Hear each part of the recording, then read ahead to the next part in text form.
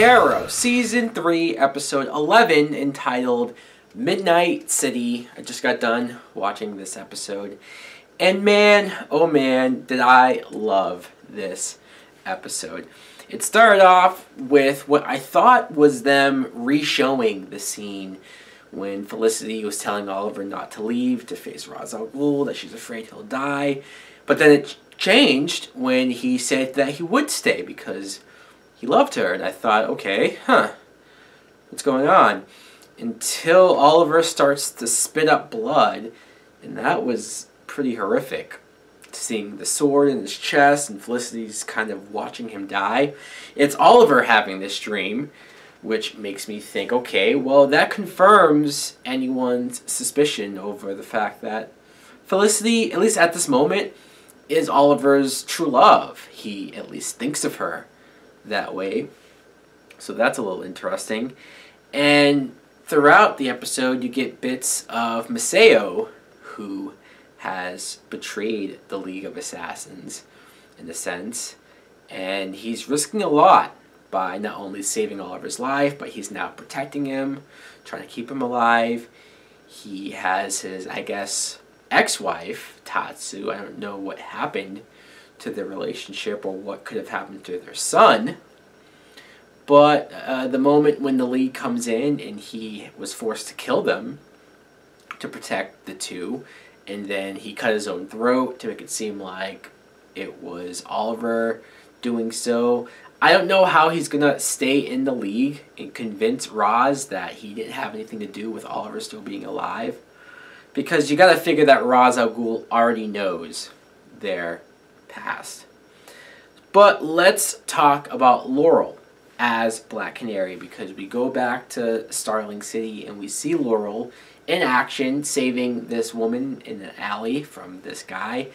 And I know people say that it's too soon. I know people say that it's too easy to have Laurel, who she's only had a few boxing lessons or training from that guy. So to say that she's ready to be a superhero or a crime fighter, it is laughable. But you have to admit that they at least not only addressed it, but they made it almost the focal point of this episode for her, that she probably would have gotten killed by this guy in the alley if it wasn't for Roy, Arsenal, Red Arrow, whatever you want to call him. And I like that you had several different people talking to her and almost yelling at her, saying, "What the fuck are you doing?" They even pointed out the fact that you're not Sarah, you're not your sister, you're not as good. You can't expect to put this mask on and expect to be able to do what she does. And it's almost like that's been the criticisms, or that's been the comments from everybody that I've seen online who don't like Laurel as a character. I don't get the hate for Laurel as a character. I admit that her becoming Black Canary started out rushed, but now I'm into it. I'm for it. I at least want to see where it goes. I like that she's not just already a badass, that she is having to pay her dues and work her way towards it.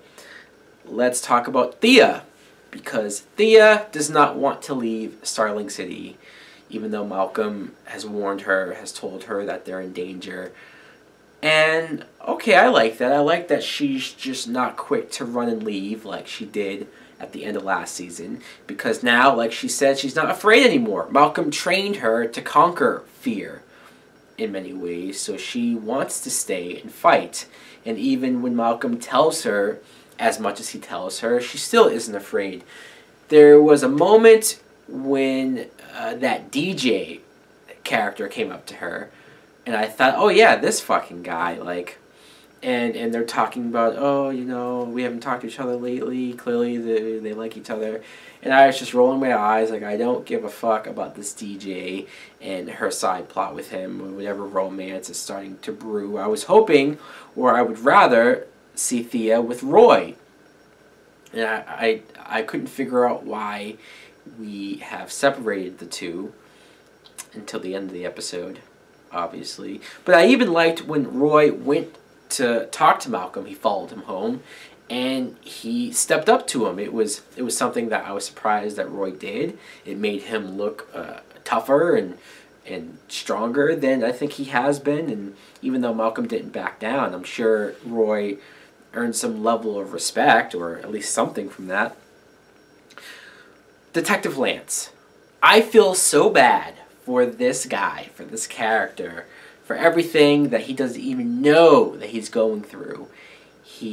So he sees on the news someone with their camera phone recorded Black Canary out on the streets back in Starling City, and he thinks, all right, Sarah's back, my daughter's back, but she hasn't called me, she hasn't, weird, right?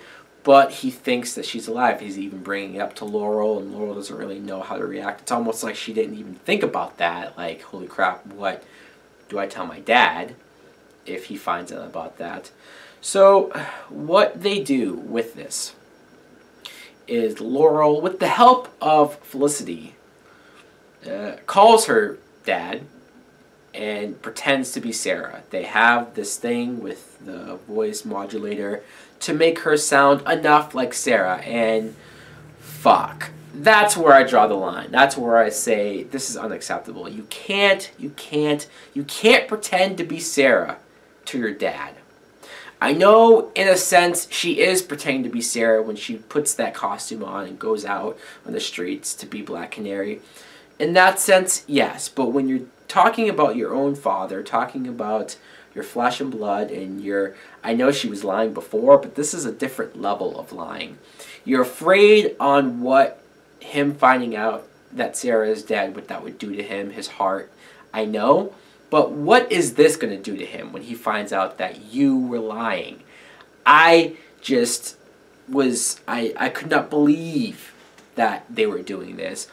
I don't know what was worse, the phone call or when she met with him. Sure, she was in the shadows and a little far away, but she virtually met with him face to face and still pretend to be Sarah.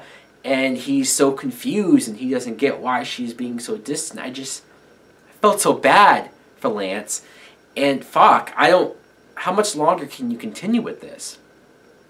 It's a situation where, from a writing standpoint, I don't know what else you could have done to avoid this. At least I'm glad they addressed it, but still, I don't know how this is going to make Laurel look. With so many fans who already dislike Laurel, this isn't going to do her any favors by doing something as messed up as this.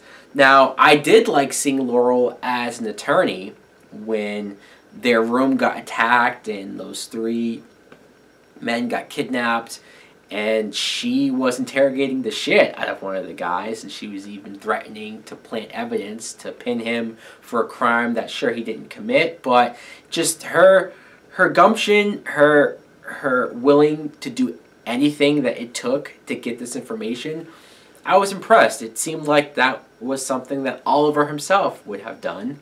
So I like that. Vinnie Jones as a villain, I already said last week how much I love him as a villain. But even here, he took it up to a different notch. When he kidnapped the 3 men, and then I love the moment where Roy and Laurel went after them in costume, and they virtually failed.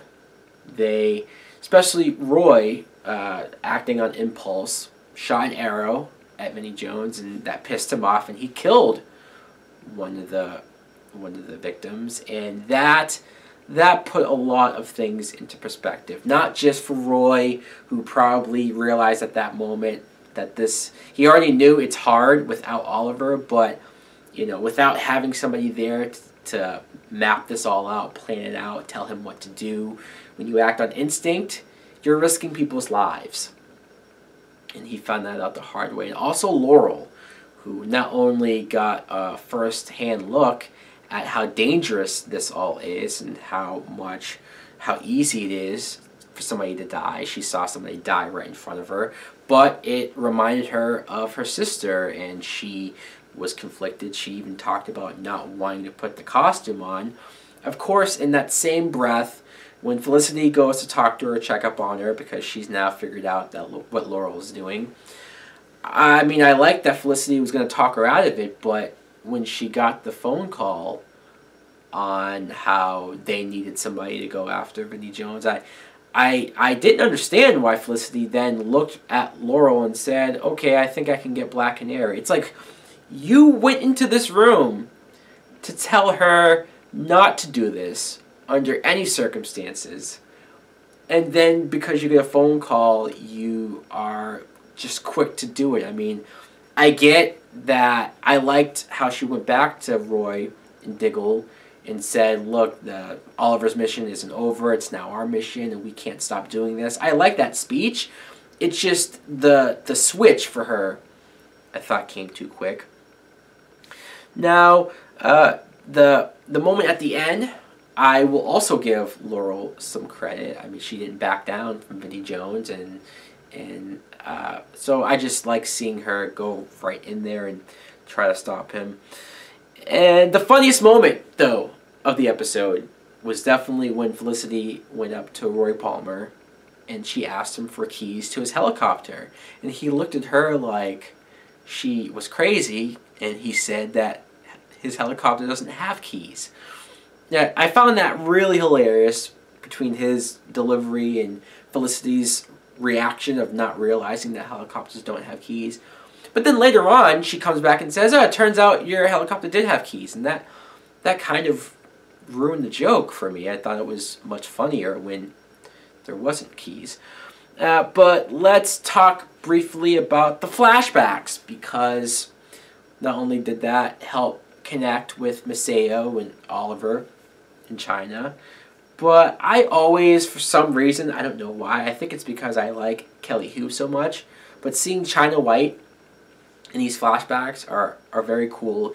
She has a unique look to her, and she's very cold and menacing as a villain, so I'm glad that, again, that they have figured out a way to bring her back.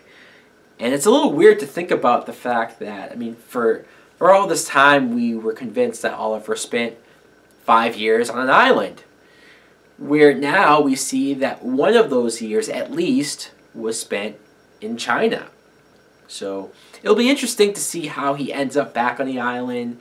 I'm still trying to figure out what Amanda Waller exactly wants from him, but I'm sure we'll find that out in due time. Now, the end of the episode ends with a pretty good cliffhanger. As annoyed as I was with this fucking DJ and what I thought was going to be just CW teen romance shit, we find out that he is a member of the League of Assassins.